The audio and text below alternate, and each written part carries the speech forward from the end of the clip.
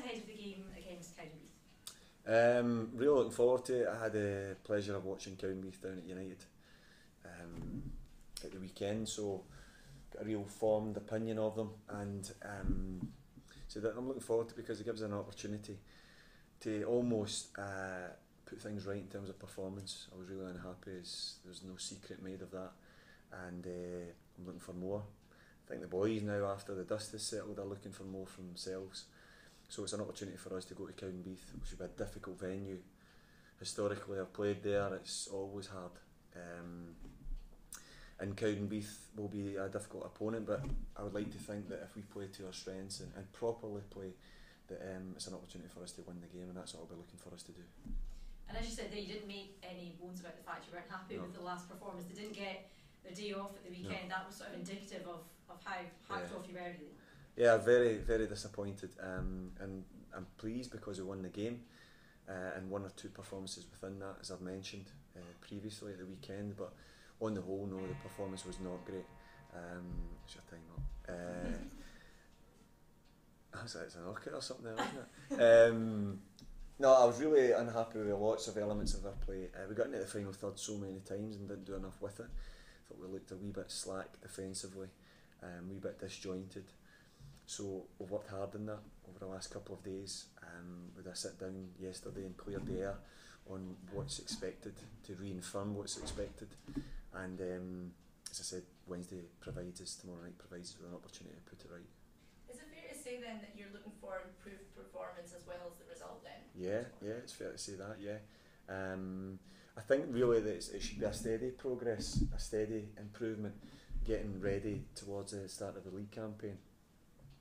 And as I said, but what can never be overlooked is what I'm always on about, is about winning, and it's the mindset I wanted to change when I came in here last season.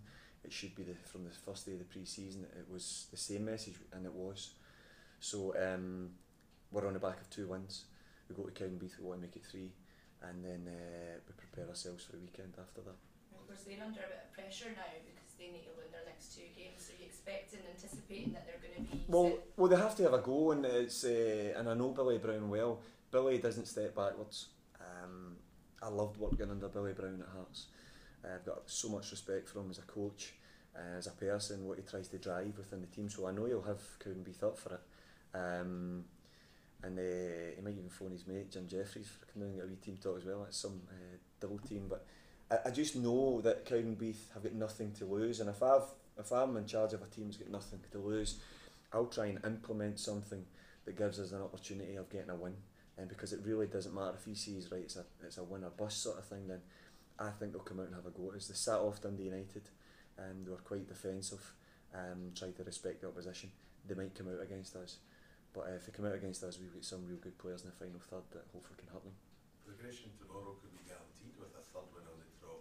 Surely that's enough to spur on the players. Well, we're not looking as far forward as about what's required points wise. As I said to you, the message has been constant. I'll see it all the time. The people who listen to this on Dundee TV and wherever it's getting put out is the thing he's going over and over. Well, it has to be repetition about winning games of football, whatever it takes. So, if we win the game, then it puts us in a better position what we're sitting in today. And Billy Brown, as you mentioned, he's always very organised when he puts out. Great, as I said, I can't speak highly enough about Billy as a coach. And he'll work with the players at his disposal to try and get them into a solid unit, compact, hard to beat, and then maximise opportunities they get. So we've got to match that with the right attitude. And attitude pretty much will be key tomorrow. And as I said, that's why I was disappointed in the game against Bucket. I don't think our attitude to our training, our attitude to the game and what we've been doing in training to carry out the same things was done properly, and I'll be looking for that to be put right on Wednesday. Fixture card, obviously, where it's been set out, it's like you take in some of the games from your competitors. Yeah, as I said, it's been given us the advantage of seeing teams, and we haven't had the what's the word I'm searching for, like the luxury of looking at your opposition personally. Like Bucky, for instance, we've always had someone that's gone and seen them and come back with a report, so we don't go into any game blind. But you're right, I think the way the fixtures have fallen, it's given both myself and Graham, Tommy, to come over and compile a dossier, set pieces, how they work, how they shape up, how positive they are going forward, what they do structurally even in defence. So it gives us a real good indication of how they'll play.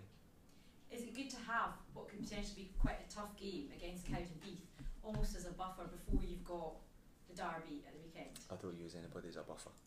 I wouldn't disrespect Cowdenbeath in any way to say that they're a lower opposition that's going to like sparring partner for a big no, I don't do that. That's something that I said about Bucky Thistle, that I felt that we disrespected them in a way by not playing at our absolute top level. And that's the way we didn't disrespect them and respect them in terms of the preparation, or trying to like do back heels and do stuff like that. I just didn't play at our level, and that's how you respect the opposition. You go out no matter who you're playing against and you play at your very best, and that's what we'll be doing against Cowdenbeath. So do you think it's good that you've sort of learned that lesson prior to going into the game against Cowdenbeath, because so much attention is obviously focusing on I think the positive thing from that is that you learn lessons by still winning the game.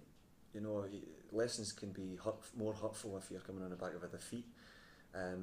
So we're coming on the back of a win and still getting the same message across, which is important. And that's something that I'll reaffirm to the boys, that it's about that winning thing. No matter what it takes, you win, and then you learn your lessons and you go again.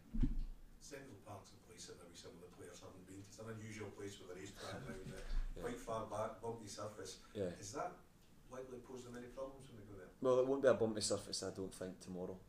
In the early part of the season, I think generally the pitches will be in nice condition. If it's warm, it'll be sticky. I don't think it'll be cut too short. This stage of the season, groundsmen tend to try and protect the pitch so they don't cut it too short. So, if anything, we might have had to deal with that. It's a tight pitch, as I said.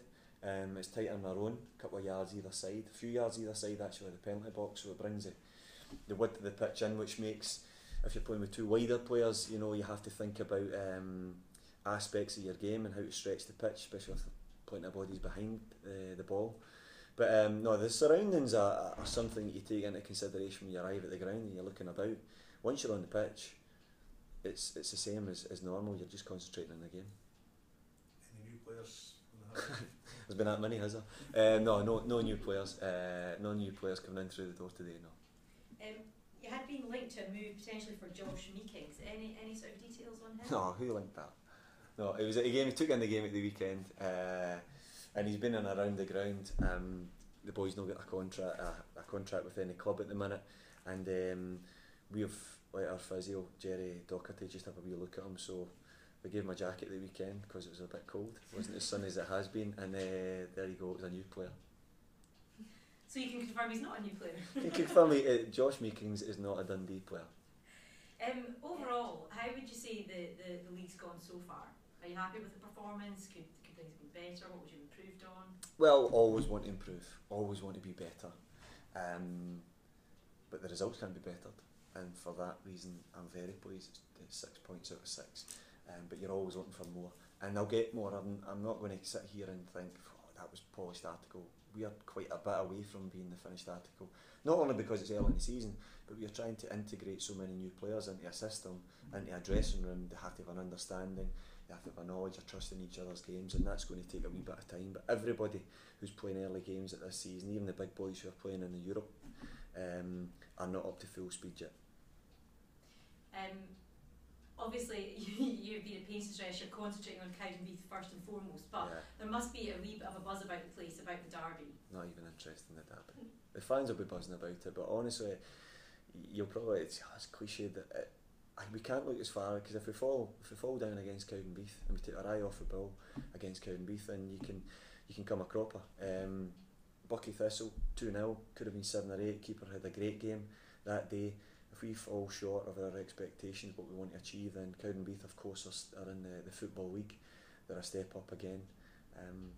It might be a disappointing evening. I don't want that to happen, so it's full steam ahead for Cowdenbeath.